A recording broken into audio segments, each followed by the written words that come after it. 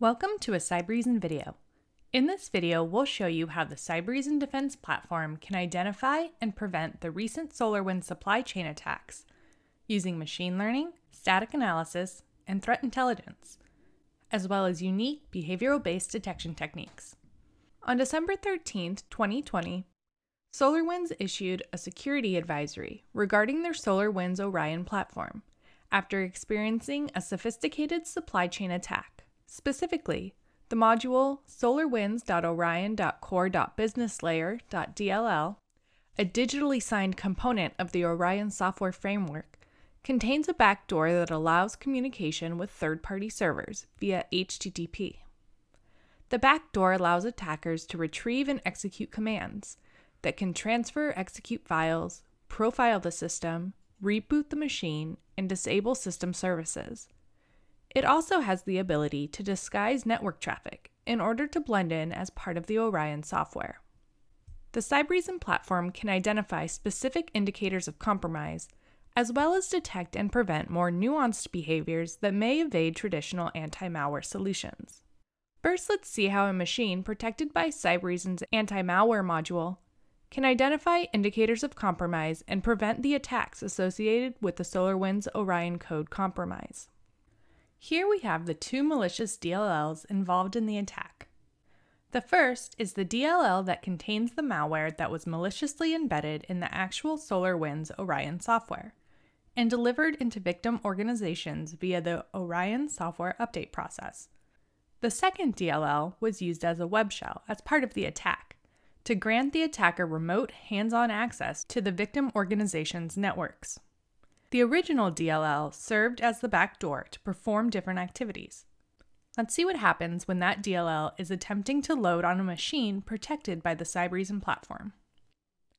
The moment the DLL attempts to load, Cybereason recognizes the malicious properties of the code and quarantines the malware before it can cause any harm.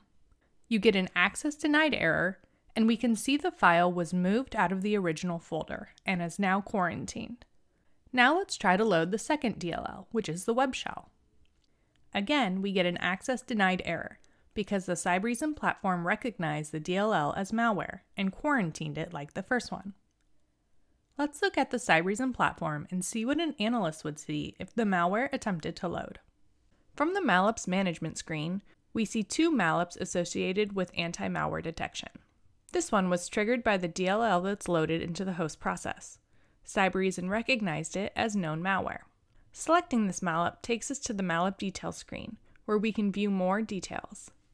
In this case, the DLL was quarantined and the detection name associated with it is Trojan Sunburst A. The second DLL was also identified as known malware, and we can see that the detection used is Trojan Supernova A. The Cybereason team is working to make sure all IOCs from this attack are added to the detection engine to ensure mallops are triggered if they are observed in the future.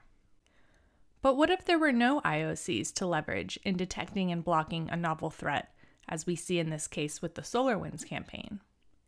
This is where indicators of compromise and threat intelligence alone fail to protect targeted systems. In this case, the malware was delivered with a legitimate signed digital certificate, allowing it to evade signature-based AV detections if no IOCs were available. This is why the next layer of protection offered by the Cybereason Defense platform is necessary. The Cybereason Defense platform can block malicious operations based on behavior and a deeper understanding of how attacks evolve. Let's see how the Cybereason platform uses behavioral analysis to detect and prevent supply chain attacks, such as the SolarWinds attack. From the mallops management screen, we can see indications of the malicious behavior associated with the SolarWinds supply chain attack, including an execution technique via CMD. And while this technique is not directly related or unique to the SolarWinds attack, Cybereason recognizes the behavior as indicative of malicious activity. The mallop details screen shows that the behavior was seen multiple times across multiple machines, giving you a single attack story. From the Process tab, we can click on one of the processes to view the attack tree, a mapping of how the activity was carried out. We see the root cause is the SolarWinds process. It's signed and verified, which is how it could proceed beyond typical AV signature-based detection. However, the associated CMD process produced an alert because Cybereason recognized it as a rare child process.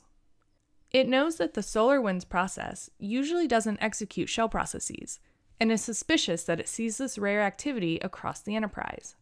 The key concept that is unique to Cybereason is that we look at chains of behavior across the environment and consider how rare the activity is and how desirable the activity is to an attacker. We can also see the rest of the activity the attacker was conducting. For example, this process called CSRSS. The behavioral detection tells us files called CSRSS are most commonly signed by Microsoft. This one is not.